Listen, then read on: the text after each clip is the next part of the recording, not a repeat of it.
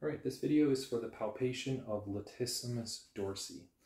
Lats, as its short form known, is a very large muscle that's covering a large portion of the back with its origin and then going up along the side and entering into the arm for its final insertion point. So I'm going to be going through a large number of origins here, starting at the bottom. One of Lats's first origins is going to be the posterior iliac crest of the ilium, which is what I'm finding along here. And as it then goes more central, the next attachment is often references the sacral crests, which are running up and down in this area. So iliac crest onto sacral crest. From the sacrum, I'm going to go up and find the spinous process of lumbar number 5 and count my way up through all the lumbar, 4, 2, and 1, and then all the way up towards thoracic 7. 10, 9, 8, and 7. As a good visual check, and it also may include this sometimes, the inferior angle of the scapula is sometimes an attachment for your Latissimus Dorsi. And if it's a quick palp note, oftentimes our inferior angle is close to the spinous process of thoracic 7. So I feel pretty comfortable with that palpation.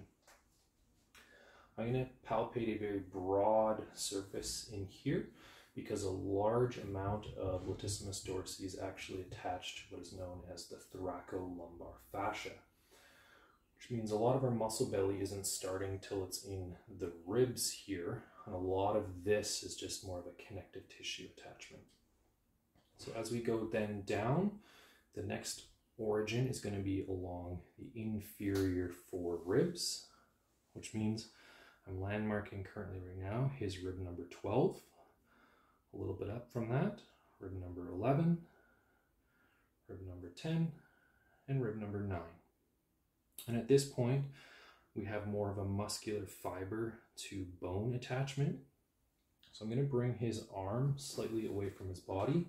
And I'm going to ask for him to try and push his whole arm up in towards my hand. Good.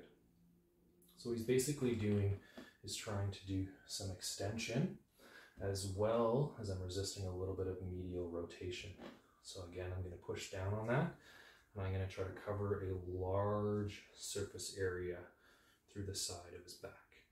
Now, this next part, I'm going to be bringing his arm off the table, and I'm going to be reaching down with one hand, resisting a medial rotation and extension, and with my other hand, I'm going to be following up towards his axilla. So he's going to go ahead and resist into me. So now I can feel the edge of that lat. You should actually be able to see me pulling up on it here. And as it makes its way up towards our axilla, and you're going to relax for me, it gets very, very close to a muscle with similar actions known as teres major. So again, I'm going to reach down, add some little bit of resistance. So right here, I'm pincher grasping his Latissimus Dorsi, but just above my finger, my thumb I should correct, is actually teres major.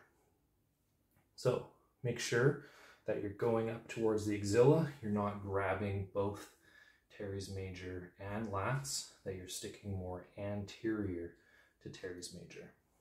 We're going to follow that muscle right up into the axilla. At this point, I'm actually going to bring his arm into quite a bit of medial rotation, and I'm going to sink into the axilla and up towards its insertion.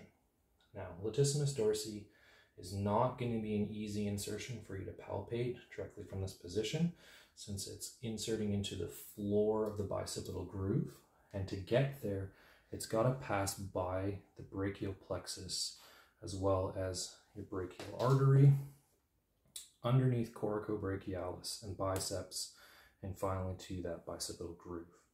So you're going to do your best, and I'm going to get him to push up in the medial rotation to try to follow it until it starts to dive down underneath.